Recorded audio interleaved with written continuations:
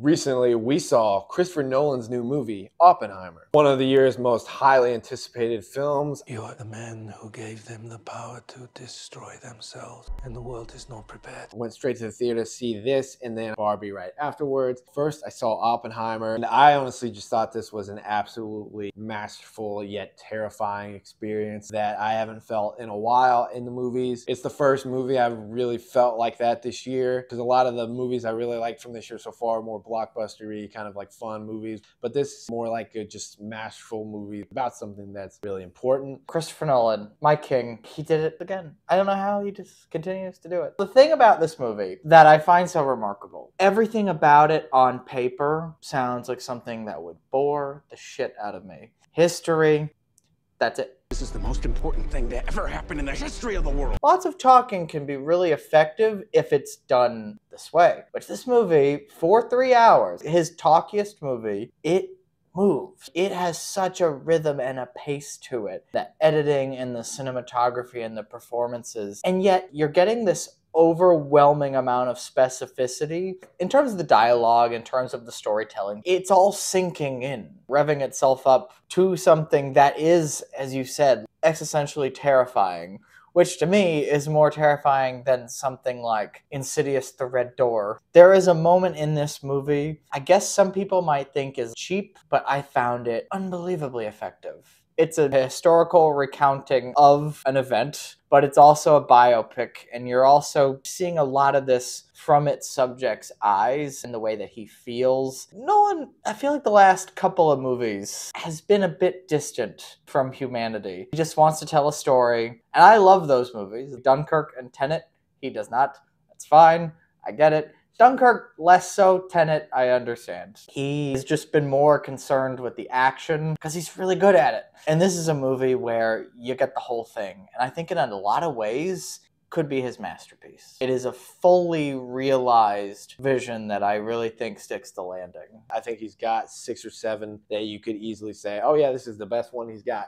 Because he's got some pretty good ones. For me, like Christian said, I was not the biggest fan of Dunkirk and Tenet, and I feel like this really got back to a more human element. I know people like to criticize him regardless for not being as human with the writing or this or that, but I feel like he does do that pretty well. People don't give him enough credit for things like that. This movie, I feel like, handles that really well while also making sure it's telling the story of Oppenheimer from his perspective, while also having some perspective shifts, which are noted through different cinematography, using the black and white and using the color kind of contrast, and gives you that feel of what can I really take from this? What can I believe? Really pulls you in and out with the non-linearness of it, where it's jumping back from the court stuff back into, hey, this is before the bomb happened. How did the bomb happen? Kind of a thing. And it's really handled very well, I think, from that. And some people seem to think that after the second hour, it's like, oh, that's all I needed to see. But I really thought it was a very good turn in the third hour. I thought that stuff was really engaging. The part where he's giving a speech to all these people, wave the American flags and stuff, that part's the best part in the movie. I thought so too.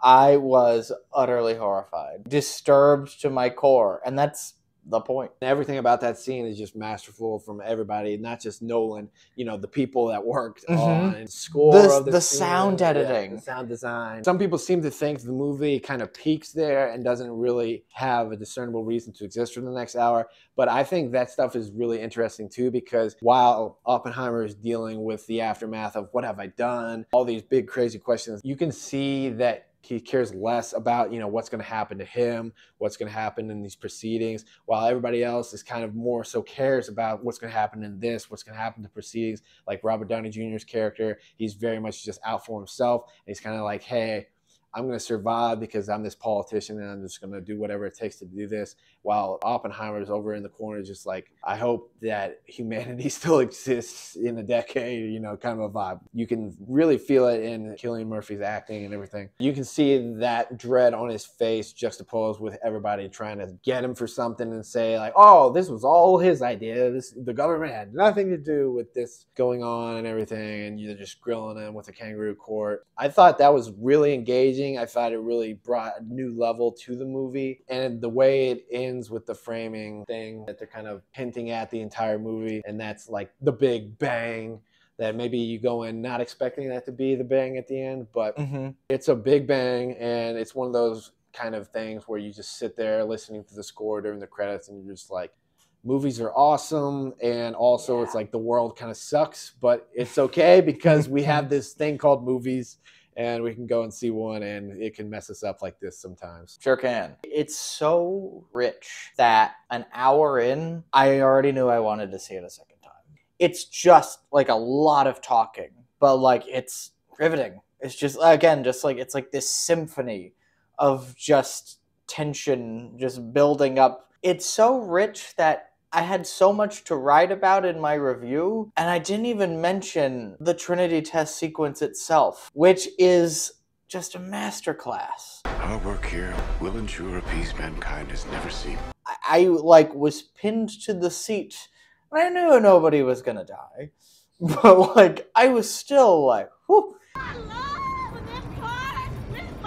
And he can do that. One of the criticisms of his work is the sound. From Dark Knight Rises and on, every so often there's a scene where I'm like, what the f are they saying? And I never got any of that here, so check. For years, people considered him to be like a cold filmmaker. I've never really felt that, but what I find funny is that Interstellar comes out and people are like, this is so saccharine. What about the previous complaints? He had his heart on his sleeve.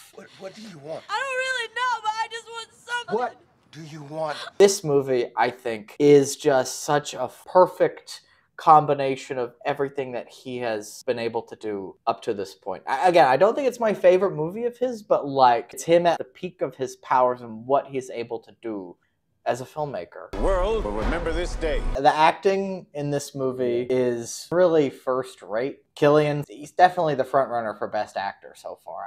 A lot of this movie's on his shoulders, as well as Robert Downey Jr. He's really exceptional. Emily Blunt, it's a 3-hour movie. Maybe you could have carved out an extra 10 minutes for Emily Blunt. But you know what? She gets a scene here. Thought was really good. What I liked about this movie is I've been hearing some comparisons to JFK. Oliver Stone's JFK. There's black and white, there's color, and then there's a lot of really famous people showing up for 5 minutes. I think Matt Damon's really good too. Really, I just think this movie is an achievement. This is one of those movies where, even as I was watching it unfold, I was like, how was this written? Like, how did one man write this? You know what? It's based on a book that was written by 2 people. Nolan.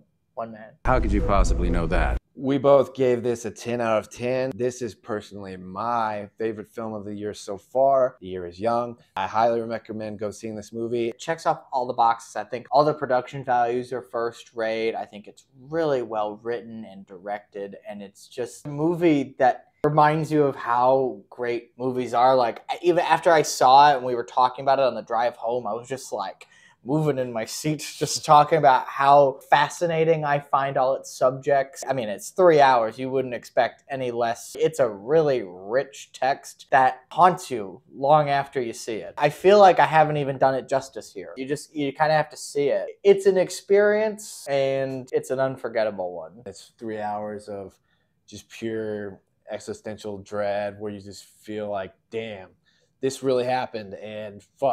This is a national emergency. If you checked it out, let us know what you thought. If you liked the video, like the discussion, give this a like, subscribe if you are interested in more of these. Are we saying there's a chance that when we push that button, we destroy the world? Chances are near zero.